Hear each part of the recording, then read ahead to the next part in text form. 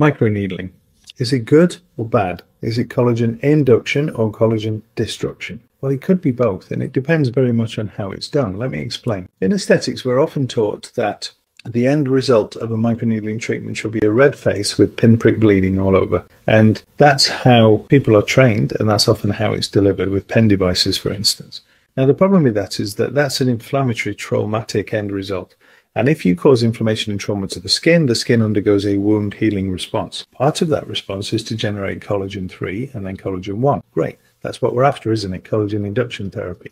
But here's the thing. Physiological, healthy skin has more than just collagen 1 and 3 in it in terms of proteins. There are other components to the skin which you do not generate in a wound healing response. So you are not making skin that resembles normal, healthy skin. That's the first thing. The second thing is, if you over-traumatize in one go, or if you repeatedly traumatize, you tip the balance from physiology or health into degradation. In other words, you release collagenases, matrix metalloproteinases, enzymes in the skin which break down collagen, the very thing that we're trying to generate with microneedling. You've got to be very wary about how this is delivered, because you can actually tip the balance in favor of destruction of the things you're trying to build if you're over-traumatizing.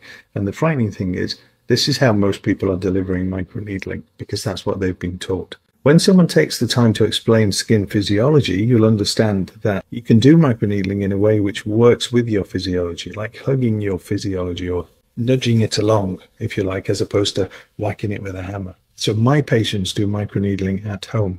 I've taught them and I've instructed them. Please don't do it without instruction. And I can't be specific with you on Instagram, for instance, because you're not a patient of mine, and it's against my code of practice as a doctor. You have to be a patient of mine for me to advise you on a medical treatment for you specifically. Now, I'm not talking about microneedling for scar tissue, for instance. I'm simply talking about the normal microneedling treatments that we have in the face. And it's also worth saying, this is my opinion. Now, I've spent hours and hours and hours looking at cellular biology in response to microneedling, for instance. And this is my informed opinion, having done that. And people will disagree with me, especially those whose treatment comes under the spotlight from what I'm saying. I'm not targeting anybody. I'm simply saying, please, let's think about and work with skin physiology to get the best response. And let's not do things that are damaging just because some company somewhere has told us this is the way to do it.